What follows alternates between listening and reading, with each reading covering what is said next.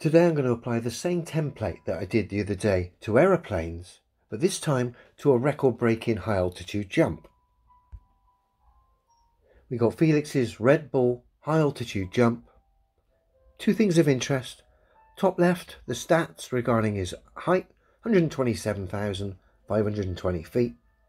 And of course, the horizon, which is risen right up to camera eye level. Those two things are very revealing in itself, and it's only going to get worse now. Bear with me. So how far away is that horizon from Felix in the heliocentric model? Well, according to the Globe Maths, I put in the observation height, Felix's height, and according to the Globe Maths, it's 438.2 miles away. So we've got that as a reference.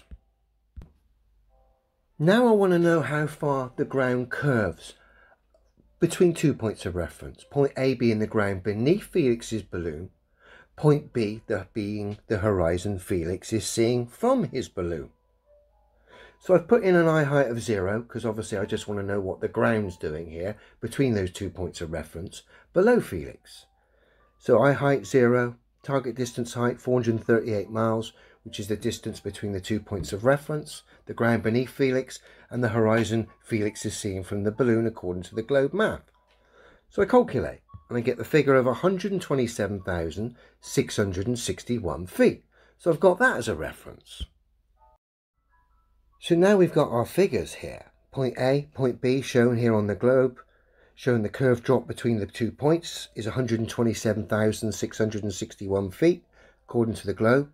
We've also got the balloon height here, 127,520 feet that Felix is sat in.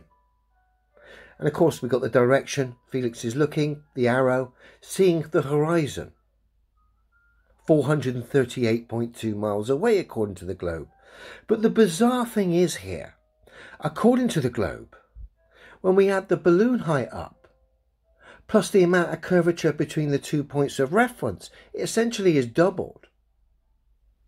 The horizon that Felix is seeing from his balloon that is at camera height, according to the Globe map, that horizon should be 255,181 feet below Felix's eye level, or the camera level. That's 48 miles below camera level. Think about that. I'll just break it down a touch more here, as if those figures weren't ridiculous enough. Essentially, that horizon, which is at camera height for Felix's camera, according to the Globe map, that horizon should be over 3 times the height the U-2 spy plane flies at, below eye level. It should be 2 times the height the balloon Felix is in, below eye level. Or if you want another way, it should be 251 London shards stacked on top of each other, below eye level, or camera level.